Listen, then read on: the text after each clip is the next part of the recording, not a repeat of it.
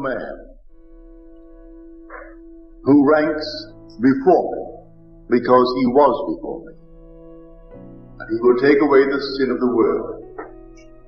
And then came this one, and he recognized him externally and said, "Behold, the Lamb of God."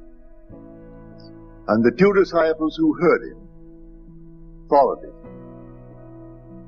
And then Jesus turned and saw the two and asked them, "What do you seek?"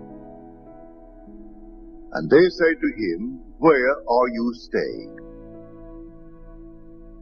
Now that is tonight's subject. Where are you staying? Man is the ark of God.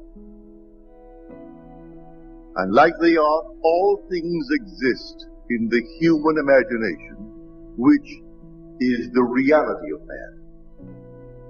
Man's true being is his own wonderful human imagination. And all things exist in the human imagination. But we are told the ark is built on three levels: the lower, the second, and the third deck. The physical, the psychological, and the spiritual.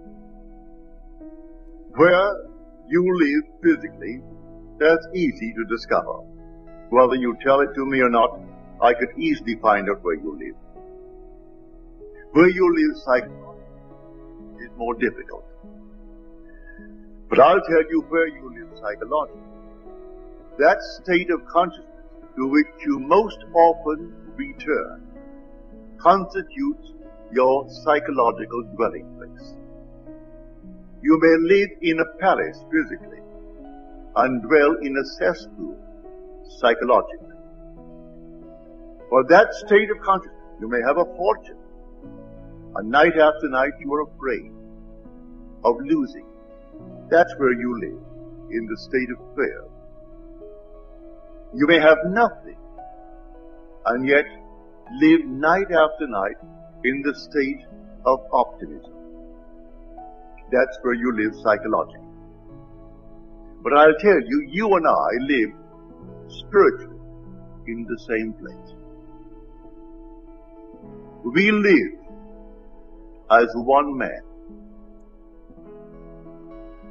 contracting our infinite senses, we behold multitude. Or expanding, we behold one. As one man, all the universal family.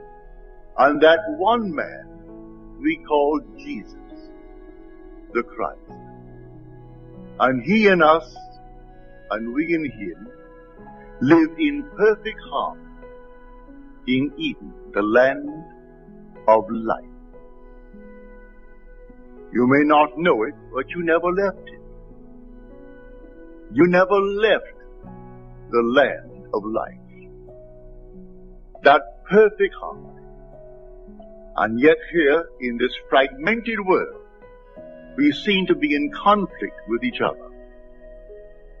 Here we are, all of us, fighting one against the other, and yet we are one man. And that one man we call, in Scripture, Jesus the Christ.